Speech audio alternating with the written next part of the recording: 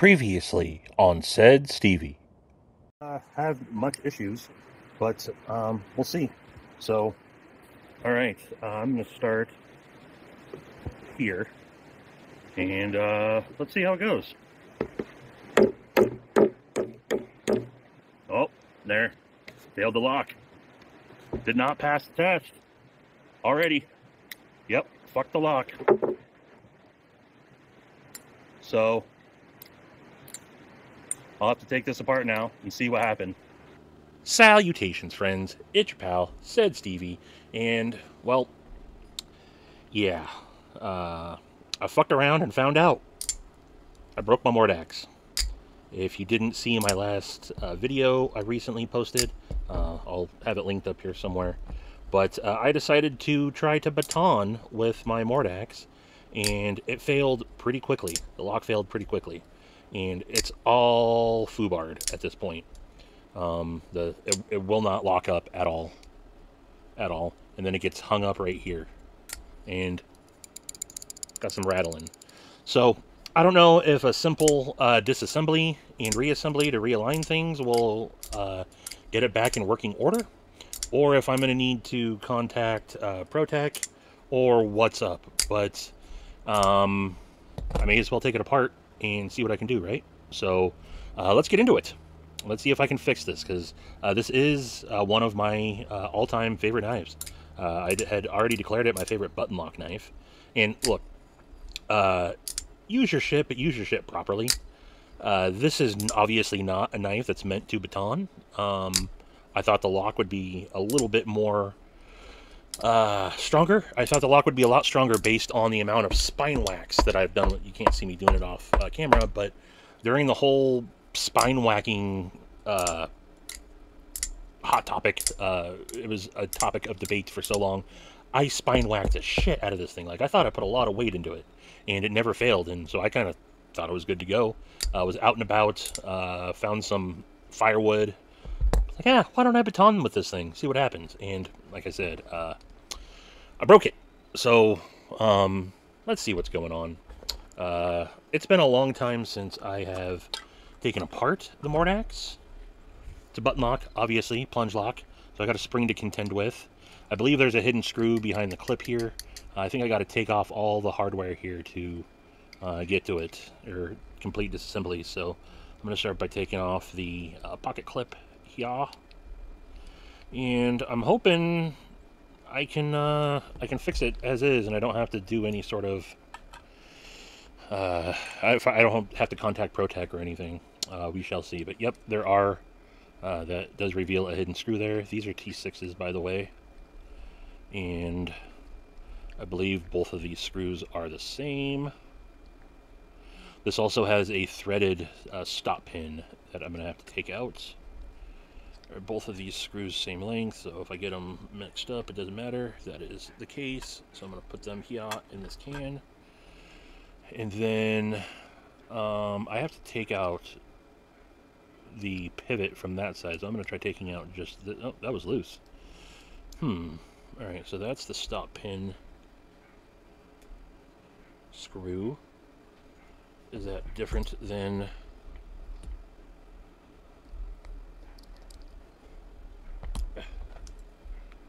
Come on, mother effer. There it is. Yep, it's stubbier than the others, so... Alright, now this requires a T9. I already fitted it. I thought it was a T8, but it's a T9. So I got the pivot out of there. Now I'm going to try to not yeet the spring. Y'all know I'm good at yeeting springs, so hopefully... There was no spring in here. I think I did it. I sheared off the, that's what happened. I'm pretty sure this is not supposed to be a two-piece, or was there supposed to be a spring in there? Did a spring just not... What happened here? It seems like there should have been a spring in there. Did the spring fly out when I... Oh, no, the spring's right there. I just couldn't see it. Okay. Alright. My peepers are actually getting worse on me. I got a... Whatchamajiggy? A appointment to go get my eyes checked tomorrow. I'm going to wipe things down. That bearing does appear to be pretty dang dirty, doesn't it?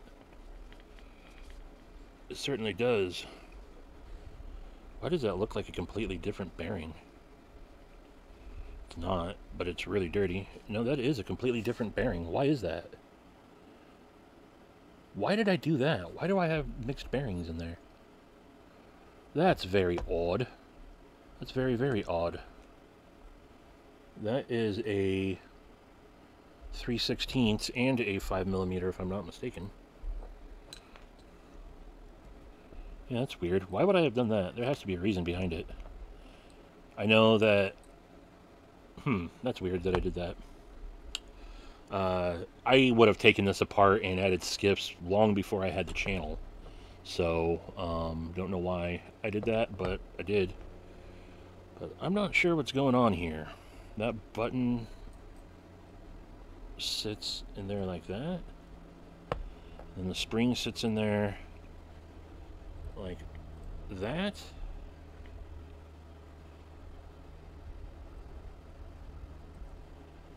Yeah, and then this goes over the top of it. Is that how I do it? Yeah, I think so. I'm just going to try putting this back together as is real quick and see what happens here.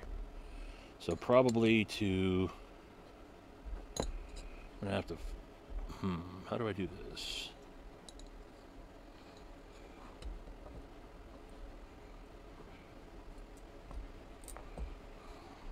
I do not remember. It's been so long.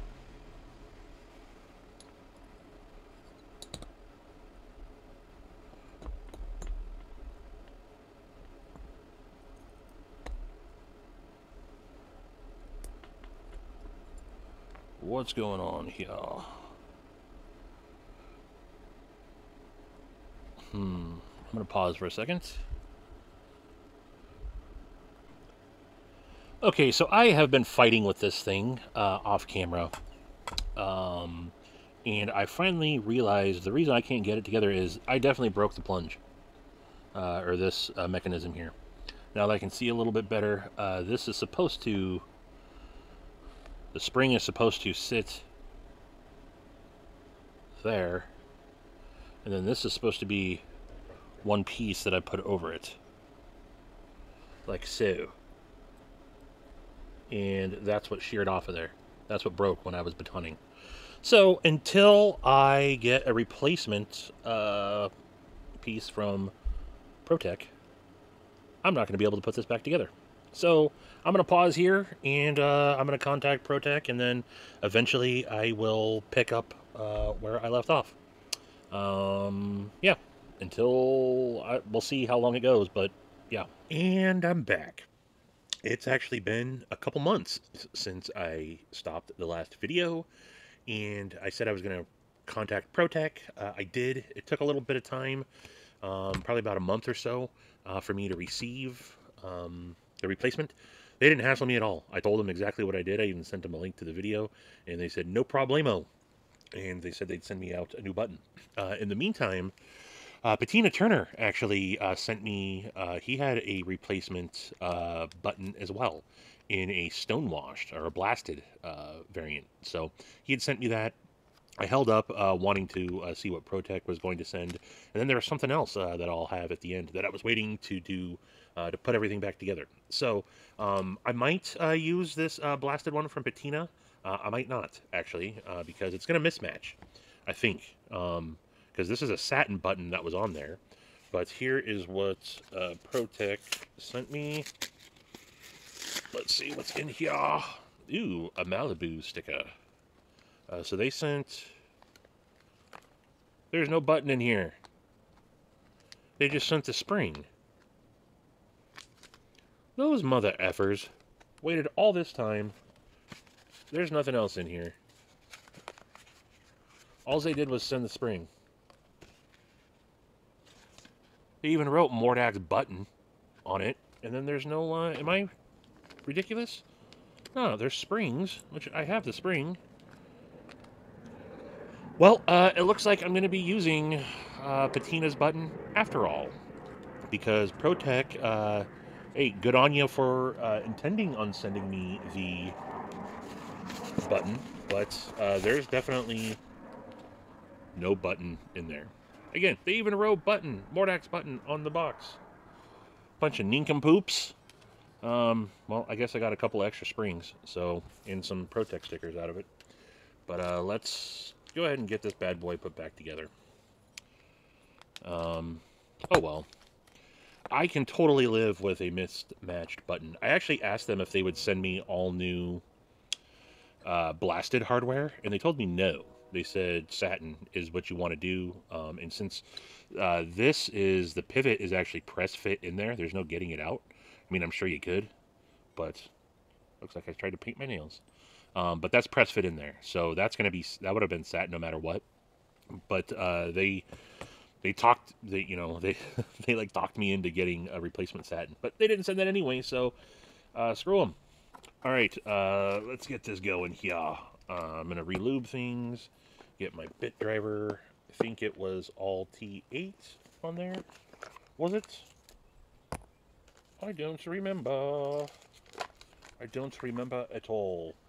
But yeah, it took me a couple months just to get everything together and have time to set aside to do this. And today is the day. It happens to be Fair and Forge Friday, actually. Fitting enough. Today's the 10th. I don't know when I'm going to post this, but I'm editing some things together. All right, so is that... Yep, so we need that one. I think that's a T6. It is. And then is it a T8 on the... Just dumped all my shit out. What's the point of having this thing? Is that's the pivot there. It's a T8 on the pivot. So, all right. A little disheveled, but that's okay. All right, so let's see if I can remember how to put this back together. All right, I think I need to put the blade on first. No, I need to put the button and the spring on first. I guess if I end up yeeting my spring, I got a couple of replacements here. So that should go like so. Yep, struggle bus, folks. Struggle bus. Come on.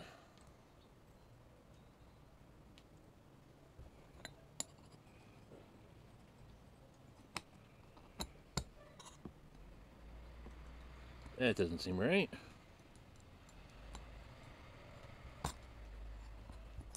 That seems right, though. Is that right? Is that too simple to do? Have done?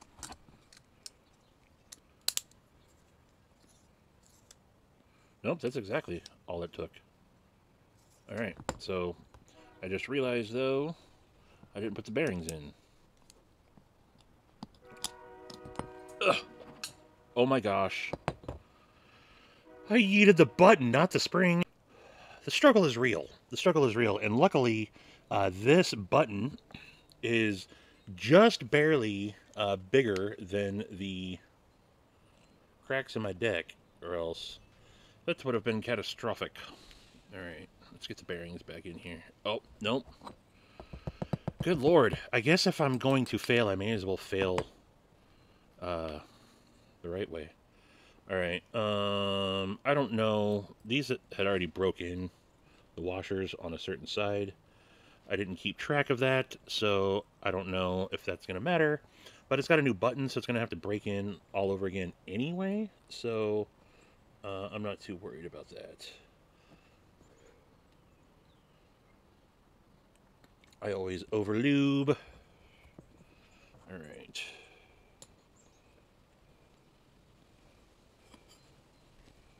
Now, how did I do that? I think that's all it took. Everything is back in order there. I can put the scale back on, and we'll make sure that that was correct. Yes, but again, I need to put the freaking bearings back on. What am I doing? Good lord.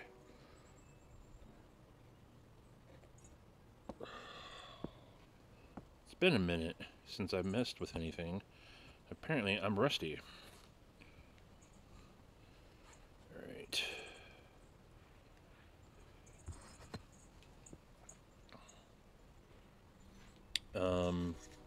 Yeah, happy to have the Mordax back in rotation.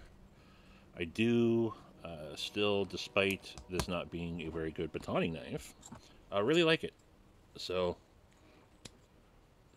something's not right. Something's not right. There we go. Alright, there we go. That's right.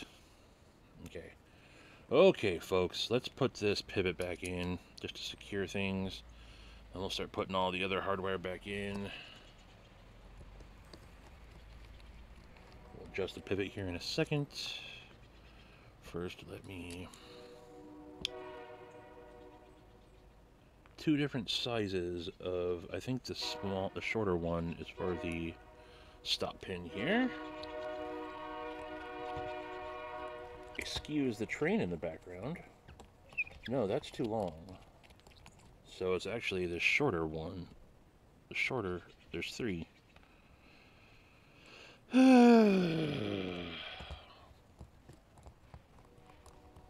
Right, that is right. Yeah, alright, we're back in business, yeah, folks. Back in business! So, let's see here. I'll put that one in. See, as I mentioned, all the other hardware is satin. And the button is now going to be blasted, but I really don't care about that, actually. Let's see if it's dialed in. No blade play, but I think I can still tighten that a little bit. Do I have my Loctite on a stick? I do. I'm actually going to throw a little bit of thread locker on here, folks. So let me back on up. Throw a little bit of thread locker on there.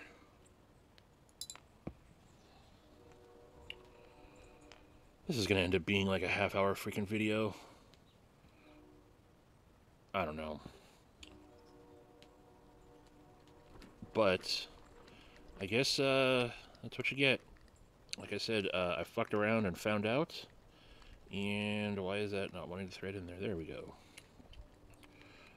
And now, however long it takes me is however long it takes me.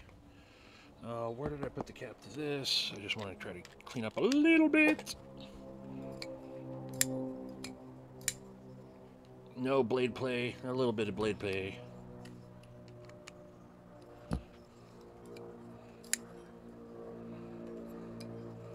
Back that off just a nano skosh. There we go. Let's. Yep, that's where it needs to be. All right, so the Mordax is back in business. Back in business. All that's left to do is put the pocket clip on. However, I'm not going to put that pocket clip back on, because one of the things I was waiting for since this happened, Lynch Northwest came out with some ProTech pocket clip replacements, and I ordered a bunch actually. So in here is let's see, I got some extra screws there. One of these is actually a McNeese clip, and I don't know which one it is. One of these is not like the other. I think that's the McNeese, because these ones all look... Yep, alright, so that's for my McNeese. And I got a bunch of different Ferrum Forges that I'm going to be putting these clips on. I ordered 2 with the feather and 2 without. Let's put a feather on. Why don't we? Put a feather on it. Alright, where'd my knife go? Aha! I had it in my freaking hand. So this should fit right in that pocket there. And it does. And it should use the exact same hardware. Why do I have 3 screws when I only need 2? I don't. There's only 2 screws there. Holy freaking...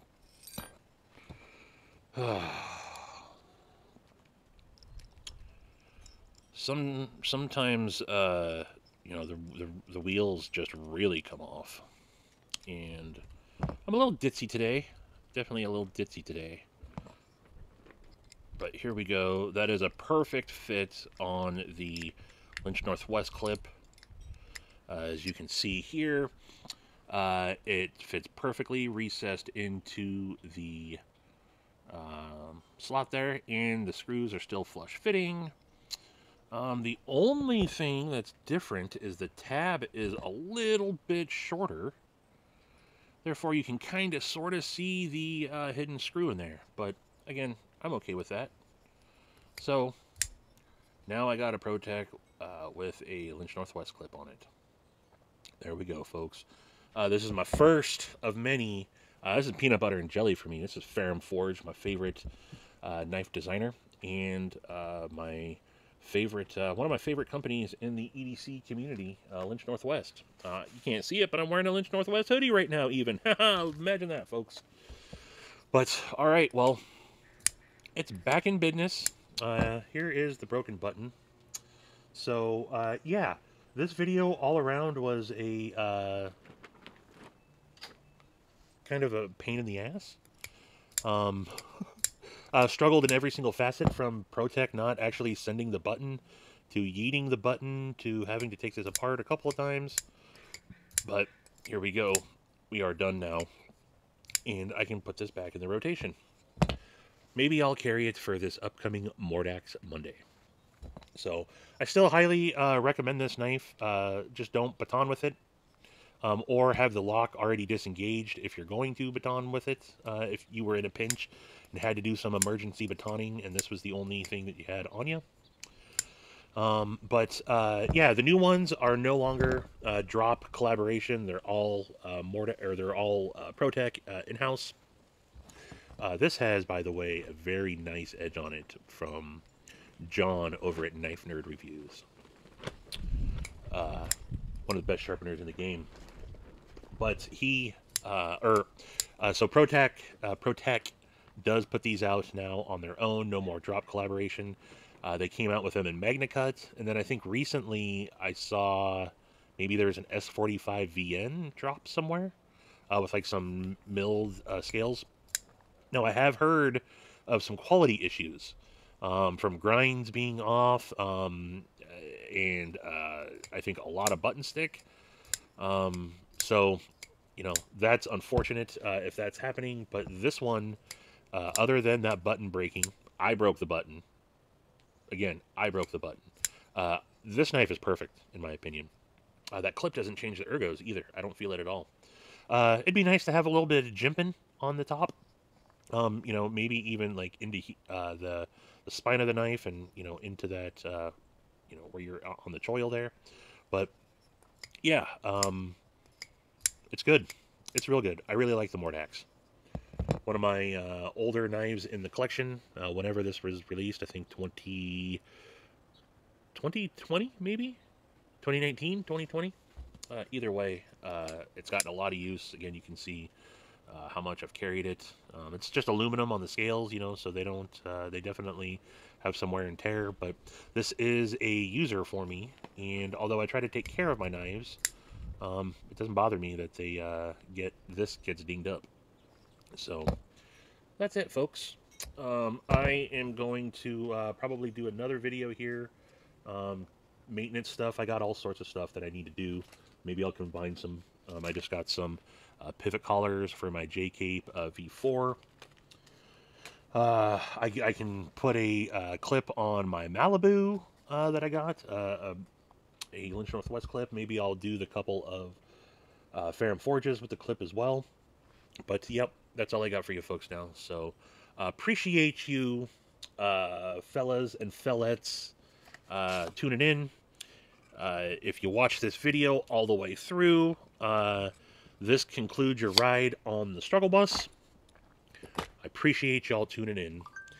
Please don't forget to like the video or dislike the video, and you can subscribe right there and check out that video right there.